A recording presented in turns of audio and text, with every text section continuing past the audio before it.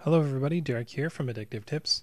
In this video we will be talking about the Korla icon theme, as you can see here, and how to install it.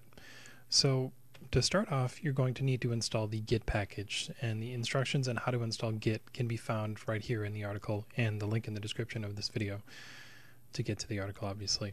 So once you install the Git package, you want to open up a terminal window and you want to download the code. Now, if you don't want to deal with the Git package, there's also just a traditional wget way. They both work. But I'm going to clone the software. I'm going to clone the icons from the software source like so, and it's going to download into the Korla folder.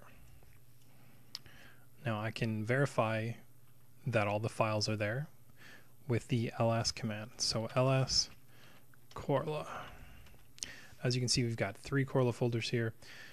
Now we can move down to the install section. Now I'm going to install this as a single user, but if you want to install it for every user on your system, you can also go down to system-wide. But to start off, you need to make the icon folder, and you do that like so.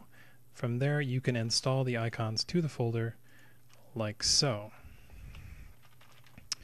Now we can go into the icons folder just to make sure that everything is indeed there, as we can see. And now I can change my icons to match what it needs to be matched. So let's go to tweaks here, go to appearance, and let's set it to Korla.